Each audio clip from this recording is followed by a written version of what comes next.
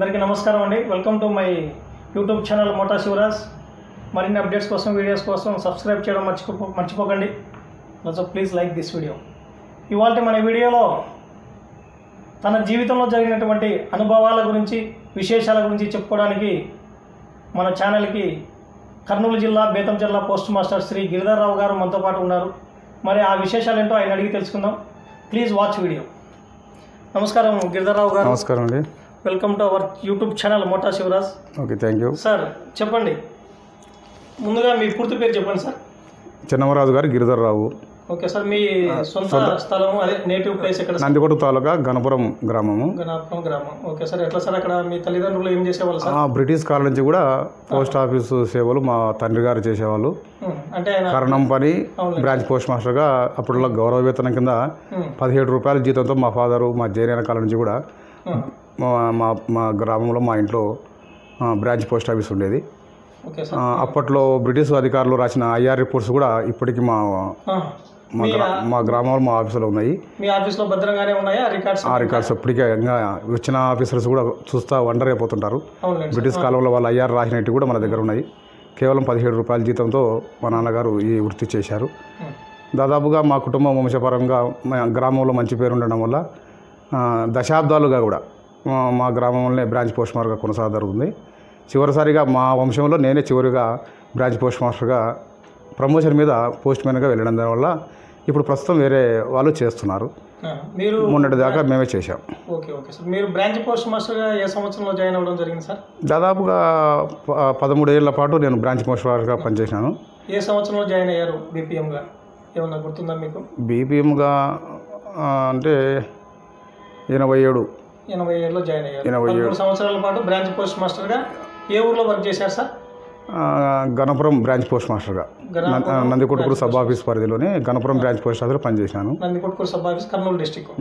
ఈరోజు ఏమంటే మీరు ఈరోజే ఇంటర్వ్యూ రావడం ఒక బాధాకరమైన విషయం. అంటే ఈరోజు నేను ఈ స్థాయికి రావడానికి నన్ను ప్రోత్సహించి నీ దగ్గర వర్తుంది, ఈ గ్రామంలోనే నువ్వు 13 ఏళ్ళు చేసినావు, నీ సేవలు డిపార్ట్మెంట్కి అవసరము, నువ్వు ఈ గ్రామంలో ఉండే బదులు ప్రమోషన్ మీద ఎగ్జామ్ రాస్తే పై స్థాయికి వరకు నువ్వు పోయి తపాలా సేవలు ప్రజలకు చేయొచ్చనే ఉద్దేశంతో ఒక ఇన్స్పెక్టర్ మాకు అప్పుడు ఆర్ రామారావు అనే ఒక అతను ఉండేవాడు. అతను ఈరోజే చనిపోవడం చాలా దురదృష్టకరమైన విషయము. నా గురువు ఈరోజు నా స్థాయికి ఈ స్థాయికి రావడానికి కారణం ఆయనే. ఈరోజే ఆయన చనిపోవడం, ఈరోజు ఇంటర్వ్యూ జరగడం ఒక రకంగా నేను ఇది ఒక మంచి అవకాశం అనుకుంటున్నాను. మా గురువు గారిని ఈ సందర్భంగా గుర్తు చేసుకోవడం చాలా ఈరోజు మంచి, ఒక రకంగా చెప్పాలంటే ఆ గురువుగారిని స్మరించుకుంటూ తపాలా సేవలు నిర్వహించడం చాలా సంతోషం అండి. ఓకే సార్, మా ఛానల్ తరఫున కూడా రామారావు సార్ గారికి ఆయన ఆత్మకు శాంతి కలగాలని చెప్పి మా ఛానల్ తరఫున కూడా సంతాపాన్ని ప్రకటిస్తాను. ధన్యవాదాలండి. అలాగే మీరు బీపీఎంగా పనిచేసిన తర్వాత నెక్స్ట్ ఏ క్యాడర్లోకి వెళ్ళారు సార్? డైరెక్ట్ ఏమైనా బ్రాంచ్ పోస్ట్ మాస్టర్గా బ్రాంచ్ పోస్ట్ మాస్టర్గా చేసిన తర్వాత 5 ఏళ్ళు బ్రాంచ్ పోస్ట్ మాస్టర్గా చేస్తే పోస్ట్ మ్యాన్గా డిపార్ట్మెంట్లోకి వెళ్ళే అవకాశం ఉంది. ఆ విషయాలు ఎవరు మాకు చెప్పేవాళ్ళు కాదు, మాకు తెలిసేది కూడా కాదు. గ్రామాల్లో వచ్చే ఐపీఓలు వాళ్ళు ఇన్స్పెక్షన్ వరకే చూసేవాళ్ళు. కొంతమంది మా శ్రేయస్సు కోరి మీరు 5 సంవత్సరాలు బ్రాంచ్ పోస్ట్ మాస్టర్గా ఉంటే ప్రమోషన్ మీద పోస్ట్ మ్యాన్గా డిపార్ట్మెంట్కి వెళ్ళవచ్చు అని చెప్పేవాళ్ళు చాలా అరుదు. అందుకనే రామారావు సార్ అనేది ఐపీఓ మాకు అప్పుడు రావడం, ఆయన నా వర్త్ చూసి మీరు ఎగ్జామ్ రాస్తే ఈజీగా పై స్థాయికి వెళ్తారని చెప్పడం, అంతో ఆయన ప్రోద్బలంతో అప్పట్లో 5 రూపాయలు అది అప్లికేషన్ ఫారం, అది కూడా అతనే కట్టి నాకు అప్లికేషన్ పంపించడం అనేది చాలా, నేను అతను మొహమాట మీద అంటే నాకు నా శ్రేయస్సు కోరుతారని చెప్పి ఫిలప్ చేసి పంపించడము, నేను ఎగ్జామ్ హాల్ టికెట్ రావడము, మొదటి అటెంప్ట్లోనే మొదటిసారిగానే నేను నా పోస్ట్ మ్యాన్గా ఎంపిక కావడం, 3 సంవత్సరాలు కర్నూలు బీ క్యాంప్ పోస్ట్ ఆఫీస్లో 3 సంవత్సరాలు బ్రాంచ్ పోస్ట్ మాస్టర్గా పోస్ట్ మ్యాన్గా చేయడం జరిగింది. పోస్ట్ మ్యాన్గా 3 సంవత్సరాలు రాసిన తర్వాత పిఏ ఎగ్జామ్కి ఎలిజిబుల్ అవుతాం కనుక కంపల్సరీగా 3 సంవత్సరాలు పోస్ట్ మ్యాన్గా చేయాలన్నారు. 3 సంవత్సరాలు కంప్లీట్ అయిన తర్వాత మొదటి ఎగ్జామ్ని నేను మళ్ళా పోస్టల్ అసిస్టెంట్గా ఎగ్జామ్ రాసి మొదటిసారి నేను ఉత్తీర్ణం కావడం జరిగింది. పోస్టల్ అసిస్టెంట్గా నేను మొదటిసారిగా ఆదోని సబ్ డివిజన్లో చేయడం జరిగింది. ఆదోని హెడ్ ఆఫీస్లో ఒక 6 సంవత్సరాలు ఆ ఏరియాలో ఉన్నాను. తర్వాత ఆలూరు, వలగుంద, అదేవిధంగా ఆలహరివి ఇట్లా చిన్న చిన్న దానిలో కూడా డిప్యూటేషన్ వెళ్ళడము, ఎక్కువ కాలం పాటు ఆలూరు, ఆదోని, వలగుంద పోస్ట్ మాస్టర్లుగా సేవలు అందించి అక్కడ ఆలూరులో ఉన్నప్పుడు ఈ తపాలా బీమా గురించి నేను హార్డ్ వర్క్ చేయడం జరిగింది. ఓకే సార్, ఇప్పుడు మీరు పోస్టల్ అసిస్టెంట్గా ఏ సంవత్సరంలో జాయిన్ అయ్యారు మీరు డిపార్ట్మెంట్? 2003 సంవత్సరం 3లో పోస్టల్ అసిస్టెంట్గా ఆదోని హెడ్ పోస్ట్ ఆఫీస్. అవును. Okay, Adoni head post office నుంచి మీరు ఎట్లా అక్కడే ఎక్కువ కాలం వర్క్ చేశారా? డిప్యూటేషన్లో ఏమైనా వెళ్ళారా? అక్కడ కౌంటర్లో పనిచేస్తూ అప్పుడప్పుడు ఏదైనా సెలవు పెడితే డిప్యూషన్ కూడా వేరే సబ్ ఆఫీసులో చేశాను. టెన్నూరు అయిపోయిన సమయంగా నాకు ఆలూరు పోస్ట్ మాస్టర్గా వేయడం జరిగింది. ఆలూరు వెళ్తున్నప్పుడే నాకు ఈ ఆర్పిఎల్ ఈ ఇన్సూరెన్స్ల పట్ల అవగాహన కలిగింది. హెడ్ ఆఫీసులో ఉన్నప్పుడు పెద్ద వీటి గురించి తెలియదు. నాకు చిన్ననాటి స్నేహితుడు ఒకతను మోటార్ సైకిల్ మీద వెళ్తూ నేను చిన్న మోపెడ్ మీద నడుపుకుంటూ ఆలూరు పోతున్నాను. అదే సమయంలో మా ఫ్రెండ్ చిన్ననాటి స్నేహితుడు ఒకటి కారులో నన్ను చూసి గుర్తుపట్టి దారి మధ్యలో ఆఫ్ చేసినాడు. ఆఫ్ చేసి బండి మీద పోతున్నాం అని చెప్పి నన్ను విష్ చేసినాడు. నేను ఆశ్చర్యపోయినా. ఒకప్పుడు 10th క్లాస్ కూడా సరిగా పాస్ కాలే 3-4 సార్లకు. అటువంటి వ్యక్తి ఈరోజు కారులో తిరుగుతున్నాడు, ఏసీ కార్లో. ఏమంటే ఏం చేస్తున్నామంటే ఎల్ఐసి ఏజెంట్గా చేస్తా అన్నాడు. అప్పుడు నాలో ఒక ఆలోచన కలిగింది. మనము మంచి ప్రోడక్టు పోస్టర్లో పెట్టుకొని మనము డిపార్ట్మెంట్ పరంగా ముండి కూడా మనం చేయలేకపోతున్నాము. ఇది తను 10th క్లాస్ ఫెయిల్ అయిన వ్యక్తి కూడా ఈరోజు కారులో తిరుగుతున్నాడు. మనం ఒక పాత మొపెడ్లో తిరుగుతున్నాం. ఇంత అభివృద్ధికి కారణం ప్రజలకు సేవ అతను ఎల్ఐసి ద్వారా మన అంతకంటే ఎక్కువ బోనస్ ఇచ్చే మన పోస్టల్ ఇన్సూరెన్స్ పెట్టుకొని మనం కూడా చేస్తే మనం కూడా వృద్ధిలోకి రావచ్చు, 10 మందికి సేవ చేసిన వాళ్ళం అవుతాం ఉద్దేశంతో నాకు ఆ రోజు నుంచే ప్రేరణ కలిగింది. దానికి తోడు డిపార్ట్మెంటు పై అధికారులు కూడా నాకు సహకరించడం జరిగింది. ఆలూరులో ఉన్నప్పుడు రాయలసీమ స్థాయిలో కూడా ఈ రూరల్ పోస్టల్ లైఫ్ ఇన్సూరెన్స్ గురించి మంచి అవార్డు తెచ్చుకోవడం జరిగింది. ప్రజల్లో ప్రతి గ్రామం వెళ్ళి ఈ మా పోస్టల్ పథకాలను వివరిస్తే, తపాలా ఇన్సూరెన్స్ గురించి వివరిస్తుంటే ఎవరు కూడా కాదలేకపోయేవాళ్ళు. చాలామంది ప్రైవేట్ కంపెనీలు దోచుకొస్తున్నాయి, పోస్టల్ అయితే మన సొమ్ముకు భద్రతంగా ఉంటుందనే ఉద్దేశంతో ప్రజలు చాలామంది మాకు సహకరించినారు. అక్కడ మీరు ఎక్కువ ప్రజల్లోకి మీ ఈ పోస్టల్ పథకాలు ఏవైతే ఉన్నాయో, సేవింగ్స్ స్కీమ్స్ అయితే ఉంది, ఈ రూరల్ పోస్టల్ లైఫ్ ఇన్సూరెన్స్ అని, పోస్టల్ లైఫ్ ఇన్సూరెన్స్ అనే పథకాలు ఉన్నాయి కదా సార్, వీటిని మీరు ప్రజల్లోకి తీసుకెళ్ళడానికి మీరు ఏ విధంగా వాళ్ళకి అవేర్నెస్ తీసుకొస్తారు? అంటే దాంట్లో ఉన్నటువంటి ఏ అంశాలు వాళ్ళకి మీరు చెప్పగలరు, చెప్పి వాళ్ళతో పాలసీలు చేయిస్తారు మీరు? అంటే వాళ్ళకి మీ పోస్టల్ లైఫ్ ఇన్సూరెన్స్లో కానీ రూరల్ పోస్టల్ లైఫ్ ఇన్సూరెన్స్లో కానీ ఉన్నటువంటి ఒక మంచి అంశాలు ఏంటి కొన్ని చెప్పండి సార్. తపాలా శాఖలో అన్ని డిపార్ట్మెంట్లో మనం చూస్తున్నాం. తపాలా శాఖ ఓరియంటెడ్ శాఖ. ఎలాంటి ప్రతిఫలం ఆశించకుండా చేసే సంస్థ ఏదన్నా ఉందంటే కూడా అది తపాలా శాఖ. ఎందుకంటే ఈరోజు ₹1 కార్డు కూడా మనం సర్వీస్ చేస్తున్నాం. దానివల్ల ఎలాంటి లాభాపేక్ష లేదు. అటువంటి డిపార్ట్మెంట్లో మనం పనిచేస్తున్నప్పుడు నష్టాలు సహజం. కానీ మనం కొంతన్న నష్టాలు లాభదాయకంగా లేకుండా మంచి పథకాలు పోస్టర్లు ఉన్నాయి. ఎందుకంటే ₹50 అకౌంట్ ఎక్కడా లేదు, మన పోస్టర్లో ఉంది. అట్లా అన్ని చీప్ క్వాలిటీ సామాన్య జనానికి కూడా అందుబాటులో ఉండే పథకాలు పోస్టర్లు ఉన్నాయి. ఇవి ప్రజలకు వివరిస్తే మనం మంచిగా తపాలా సేవలు ప్రజలకు అందించగలము. మనం కూడా డిపార్ట్మెంట్లో మంచి పేరు తెచ్చుకోవచ్చు అనే ఉద్దేశంతో ప్రజలకు వెళ్ళడం జరిగింది. ప్రజలు కూడా అంగీకరించినారు. అక్కడ ఆలూరులో పనిచేసేటప్పుడు నెరినికి ఆలహరివి కింద ఉన్నటువంటి కొన్ని గ్రామాలు, ఆ గ్రామాల్లో కూడా తిరిగి మేము చేయడం జరిగింది. ఆ నెరినికి గ్రామం సంపూర్ణ గ్రామం కూడా చేయడం జరిగింది. సంపూర్ణ తపాలా ఆలూరు మండలము బ్రాంచ్ ఆఫీస్ ఉంది. ఆలూరు సబ్ ఆఫీస్ కింద వస్తుంది. అది మొట్టమొదటిసారిగా మేము అక్కడ 550 ఇల్లు సర్వే చేసినాం. 550 ఇల్లు ఉంటే 620 పాలసీలు చేయడం జరిగింది. 550 కుటుంబాల్లో 620 పాలసీలు. అంటే ఒక ఇంట్లో అన్నదమ్ములు 2 ఉంటారు. అక్కడ ఒక ఇంటి ఒక 2-3 పాలసీలు ఉండడం వల్ల దాదాపు 620 పాలసీలు చేయించారు సార్ అక్కడ చేయడం. ఎంత టైంలో చేయించారు? ఫైనాన్షియల్ ఇయర్లో చేయించారా? జనవరిలో స్టార్ట్ చేసినాం సార్. మార్చి 15 కల్లా కంప్లీట్ చేసినాము. అప్పుడు ఎలా అంటే మాకు ప్రజల్లో తిరిగి చెప్పాలా, మన దగ్గర ఎంత మంచి ప్రోడక్ట్, మన కాడ ఎన్ని మంచి పథకాలు ఉన్నా మనం ఆఫీస్ వరకు కూర్చుంటే చేయలేం. ఆఫీసు పని కాకుండా నా పై అధికారులు నన్ను బయట మార్కెటింగ్ చేయడానికి అవకాశం ఇచ్చేవాళ్ళు. ఆఫీసు పని 2011 నాకు మార్కెటింగ్ చేయడానికి మీకు అవకాశం కల్పించారు. నాలో పై అధికారులు అవకాశం వచ్చింది, గుర్తించినారు. పై అధికారులు గుర్తించి తను మార్కెటింగ్ అయితే బాగా చేస్తాడనే ఉద్దేశంతో నాకు ఆఫీస్ పనికి డిస్టర్బ్ కాకుండా, పోస్ట్ మాస్టర్గా చేస్తూ కూడా ఆఫీసులో లేకుండా నాకు నా పనికి డిస్టర్బ్ కాకుండా అక్కడ ఒక అవుట్సోర్సర్ ఇచ్చి నన్ను బయటకు పంపేవాళ్ళు. నేను సాయంత్రం వచ్చి అకౌంట్ టాలీ చేసుకోవడం అవి చేసేవాడిని. రోజు ఒక విలేజ్ మైక్ పట్టుకొని కరపత్రాలు తీసుకొని ప్రతి విలేజ్కి రోజు ఒక విలేజ్ వెళ్ళేవాడిని. మోటార్ సైకిల్ మీద పెట్టుకోవడము, మైక్ పెట్టుకొని రచ్చబండ. వాళ్ళ హెల్ప్ లేకుంటే ఏం చేయలేము. ఈరోజు జీడిఎస్ వాళ్ళు, అది మాత్రం నిజం. ఎందుకంటే ఒక మహావృక్షం చూసి మనం చెట్టు బాగుంది అనుకుంటాం, కానీ కింద వేర్లలాగా ఉండేది జీడిఎస్ వాళ్ళు లేనిది మనం ఏది సాధించలేమండి. వాళ్ళ ప్రోద్బలం నేను తిరగడం చూసి వాళ్ళు కూడా పై అధికారి పనిచేస్తున్నప్పుడు వాళ్ళు సార్ ఇంత కష్టపడుతున్నారని చెప్పి జీడిఎస్ వాళ్ళు కూడా నాకు సహకరించినాడు. ఆ గ్రామ బ్రాంచ్ పోస్ట్ మాస్టర్ చాలా పేదరికంలో ఉన్నవాడు. అతనికి నెలకు ఈ జీతం కాకుండా ఈ నెలకు 7,000 రూపాయలు ఇన్సెంటివ్ కింద వచ్చేది. ఇన్సెంటివ్ అంటే మీరు చేసే పాలసీల వల్ల ఆయన లాభం రావడంతో ఓసారి చెప్పేది కరెక్టే, మనం జీతం దీని మీదనే బతకలేము, ఈ రకంగా చేస్తే కూడా మంచి పని చేసినట్టు ఉంటుంది, మన శాలరీ ఇన్సెంటివ్ రూపంలో కూడా పెరుగుతుంది కదా ఉద్దేశంతో అతనికి చనిపోయే వరకు కూడా నెలకు 10,000 రూపాయలు ఇన్సెంటివ్ వచ్చేది. ఇన్సెంటివ్ వచ్చేలా జరిగింది ఆ పాలసీలు చేయడం వల్ల కనుక మీరు ఈ పాలసీలు చేసే క్రమంలో ఏమైనా జీడిఎస్ పైన ఒత్తిడి తెచ్చేవాళ్ళ, ఎలాంటి లేదంటే స్నేహపూర్వకంగానే వెళ్ళేవారా? ఫస్ట్ మొదట అదే ఒత్తిడి చేస్తున్నారు అనేది ఉండింది. నేను ఎవరి కూడా మీ మీద చేస్తున్నారా, మీరు జీడిఎస్ వాళ్ళ మీద చేసేవాళ్ళ? పై అధికారులు నాకు ఎవరు టార్గెట్ పెట్టలేదు, నా అంతకు నేనే వెళ్ళేవాడిని. జీడీఎస్ వాళ్ళకు కూడా చెప్పేవాడిని, సార్ మా ఊర్లో ఎవరు చేయరంటే నువ్వు ఏం చేయొద్దు, నేను ప్రజల్లో మనం తిరుగుదాం, చెప్దాం, రచ్చబండ మీడియా పెట్టి చెప్దాం, వాళ్ళ ఇష్టమైతే చేద్దాం లేకుండా.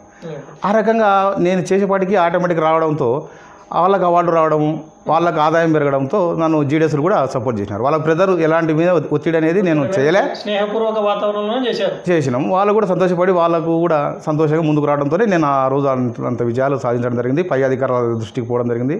రాయలసీమ స్థాయిలో 2 సార్లు మా పోస్ట్ మాస్టర్ జనరల్ గారితో అవార్డు తీసుకోవడం జరిగింది. చాలా శుభాకాంక్షలు సార్, మీకు గతంలో వచ్చినటువంటి అవార్డులన్నింటికి కూడా మా ఛానల్ తరఫున మీకు విషయం చెప్తున్నాం. అయితే ఇంకొక విషయం, ముఖ్య విషయం ఏంటంటే సాధారణంగా ఒక సబ్ ఆఫీస్లో గిరిధర్రావు గారు వర్క్ చేసిపోయిన తర్వాత వచ్చేటటువంటి ఎస్పీఎం చాలా ఇబ్బంది పడతాడు అనేటటువంటి ఒక రూమర్ ఉంది. దానిపైన మీరు ఎలా స్పందిస్తారు? అదే అది చాలా మంది అంటారు, గిరిధర్రావు పనిచేసిన చోట పనిచేయాలంటే ట్రాన్స్ఫర్ పెట్టుకోవాలంటే భయపడతారు అనేది. వర్క్ లోడ్ పెంచినాము, అకౌంట్ చేసింటాము, అక్కడ నెక్స్ట్ వచ్చేవాడు అవన్నీ ఫాలోఅప్ చేయాలంటే కష్టం కదా అనే ఒక రూమర్ నా మీద. మీరు పనిచేసినప్పుడు విపరీతంగా పెంచేస్తారా వర్క్? ఉలగుందలో అసలు 1 గంట పని చేస్తే చాలు, బీఓ వైట్ ఉంది అట్లా ఉండేది. ఇప్పుడు ఉలగుంద గ్రామంలో చూడండి దాదాపు 3,000 అకౌంట్ చేయడం జరిగింది, 1,200 ఆర్డీలు టౌన్లో చేయడం జరిగింది. ప్రతి పెన్షన్ మన పోస్టల్ ద్వారా పెన్షన్ ఇచ్చేవాళ్ళం, ఉపాధి కూలి ఇచ్చేవాళ్ళం.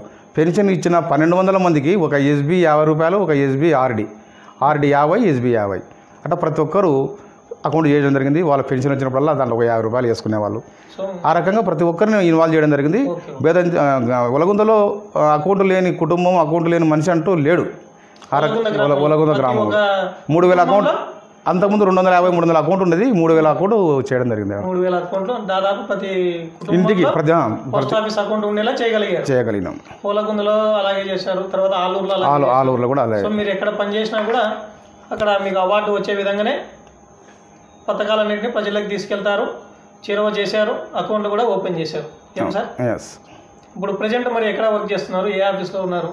ఇప్పుడు బేతంచెర్ల పోస్ట్ మాస్టర్ చేస్తున్నాను. బేతంచెర్ల ఇక్కడ హెవీ వర్క్ వల్ల మనం బయటికి పోవడానికి వీల్లేదు.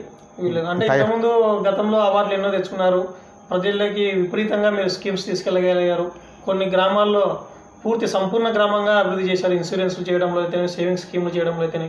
మరి ఇప్పుడు ఆ టెంపోని ఇక్కడ కంటిన్యూ చేయలేకపోతున్నారా? ఎందుకు కంటిన్యూ చేయలేకపోతున్నారు మరి ఇక్కడ బేతంచెర్లలో? అంటే మన దగ్గర ఎంత మంచి ప్రోడక్ట్ ఉన్నా దానికి ఒక అడ్వర్టైజ్మెంట్ కావాలి. ఈరోజు ఎన్నో ప్రోడక్ట్స్ చూస్తున్నాం మనం, ఆ ప్రొడక్ట్స్ని తీసుకోవాలంటే మంచి ప్రొడక్ట్సే, కానీ అడ్వర్టైజ్మెంట్ ఏముంది కుదరదు. ప్రజలకు వెళ్ళి మనం తిరిగి చెప్తే కానీ విషయం తెలియదు. అలాంటిది మనము ఆఫీస్ వర్క్ చేసుకుంటూ చేయడం అనేది కష్టమే.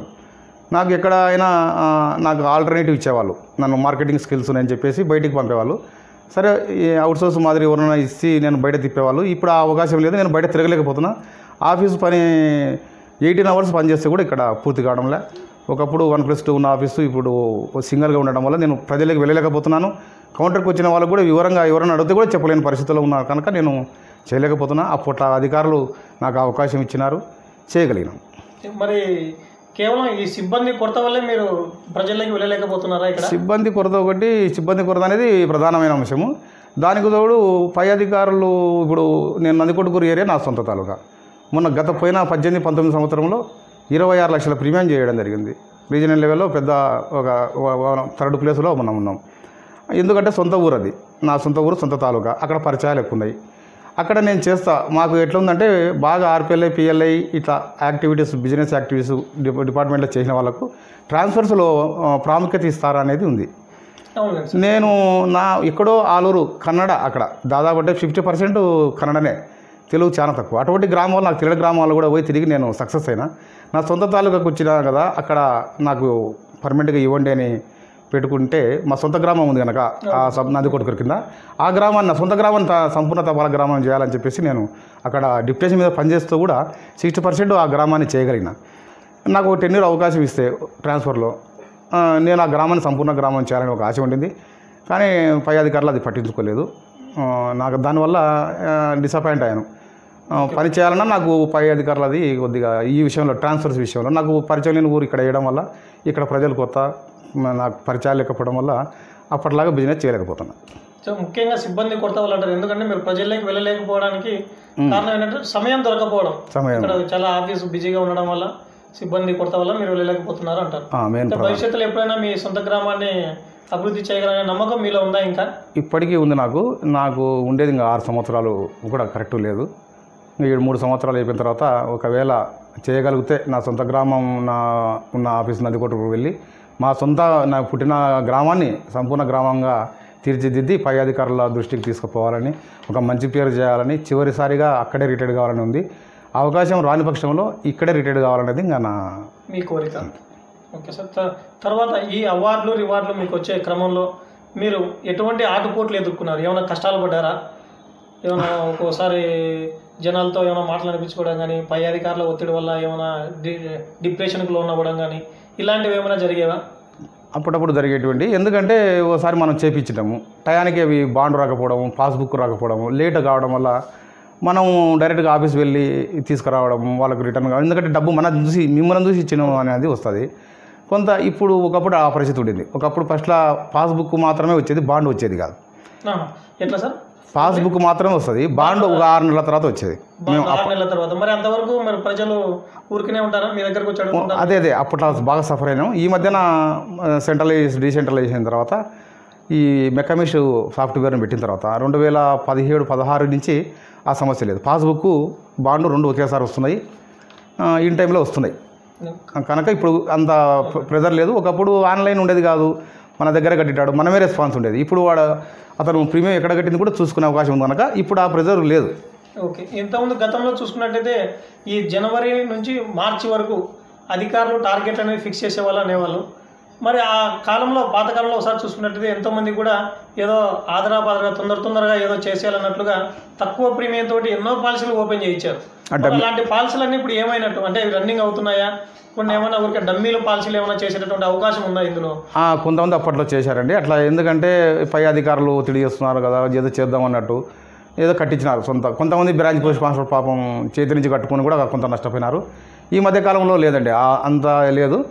కాకపోతే చిన్న పాలసీలైనా చేసుకుంటే సరిపోతుందనే ఉద్దేశంతో నెలకు 100 రూపాయలు కూడా కట్టుకునే పాలసీలు వచ్చినాయి. ఇప్పుడు గ్రామప్రియ కింద 100 రూపాయల పాలసీ చేస్తే కూడా 10,000 రూపాయల సమ్మర్సిబుడ్తో ఇన్సూరెన్స్తో మనకు గ్రామప్రియ పాలసీ ఉంది. 100 రూపాయల దాంతో కూడా జనాలు ఇప్పుడు బీపీఎంలో చేసుకుంటున్నారు. ఇప్పుడు ఆ డమ్మీ పాలసీలు అయితే లేవు, ఒకప్పుడు చేసినారు కానీ ఇప్పుడు లేవు. ఇట్లా మీకు ఆఫీస్లో వచ్చేటటువంటి టెక్నికల్ ఇష్యూస్, ఒక నెట్వర్క్ ప్రాబ్లం అయితే ఉంది, మన యూపీఎస్ అంట, ఇన్వర్టర్లు, ఇలాంటి సమస్యలు మీకు తరచుగా వస్తూ ఉంటాయా? అవి ఇప్పుడు ఈ టెక్నాలజీ అభివృద్ధి అయినాక అటువంటి సమస్యలు అన్ని చోట్ల ఉన్నాయి. కాకపోతే మనకు చాలా వరకు ఆ సమస్యలతోనే ఈ కొంత వర్క్ పెండింగ్ కావడము, కొన్ని మనకు అంతరాయాలు వస్తున్నాయి. దీనికి సంబంధించి ఒకప్పుడు చెప్పినారు, ఒక సబ్ డివిజన్కి ఒక సిస్టమ్ అడ్మినిస్ట్రేటర్ ఉంటాడు, మీకు ఎప్పుడు ఏ ప్రాబ్లం వచ్చినా అతను ఇన్వాల్వ్ అవుతాడని అన్నారు. కానీ ఇప్పుడు ఆ పరిస్థితి లేదు సార్. ఈ సిస్టమ్ అడ్మినిస్ట్రేటర్ అందుబాటులో ఉండరు. వాళ్ళ వరకు కొన్ని ఒక్కొక్క సబ్ డివిజన్కి ఒకరు ఉంటే అతనైనా చేయగలడు.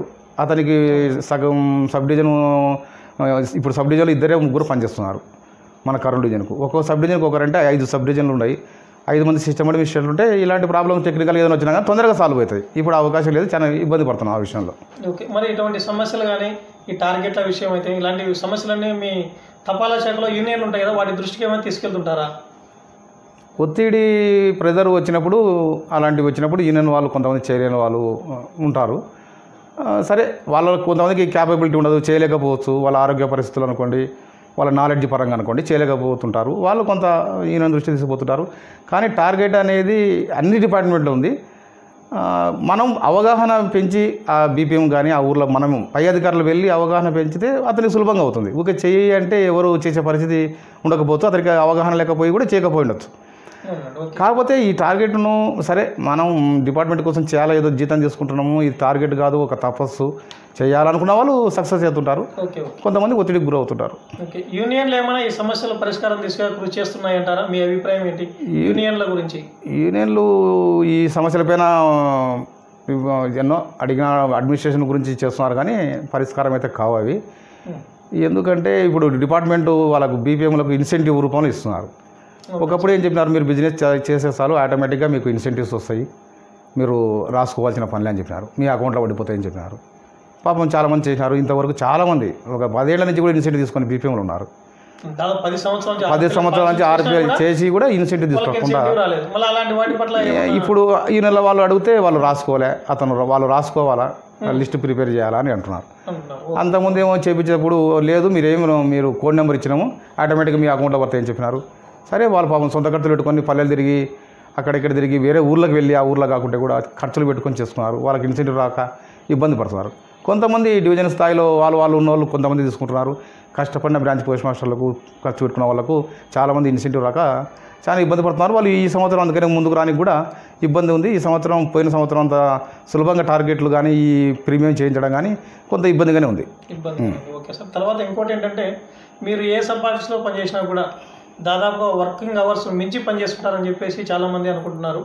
మీరు జనరల్గా రాత్రి 9 కానీ 10 కానీ మీ వర్క్ కంప్లీట్ అయ్యేంత వరకు కూడా మీరు ఆఫీస్ నుంచి బయటికి రారు అని చెప్పేసి ఒక చాలా ఇది ఉంది జనాల్లో, మన ఎంప్లాయీస్లో. ఇంకోటి ఏంటంటే తర్వాత ఈ వర్క్లోడ్ మీ టెన్షన్ తట్టుకోవడానికి మీరు ఏమైనా ఎటువంటి ఎంటర్టైన్మెంట్ కానీ దాని మైండ్ను మరలించుకోవడం కానీ ఆ టాపిక్ డైవర్ట్ చేసుకోవడం కానీ ఏమైనా చేస్తుంటారా? ఫ్రీగా మైండ్ను ఫ్రీ చేసుకోవడానికి ఏమైనా నాకు అదే ఎక్సర్సైజ్ చేయడం కానీ ధ్యానం చేయడం కానీ ఇంకేదైనా చేయడం కానీ చేస్తుంటారా?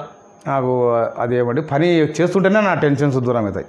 పని లేకుండా 2 days ఉంటే కూడా నాకేదో వ్యాధి వచ్చినవా అని మాదిరి నాకు ఫీలింగ్ ఉంటుంది. పని వర్క్ చేస్తుంటేనే నాకు ఏ రకం ఉండదు.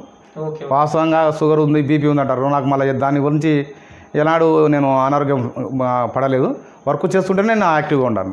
Okay okay sir.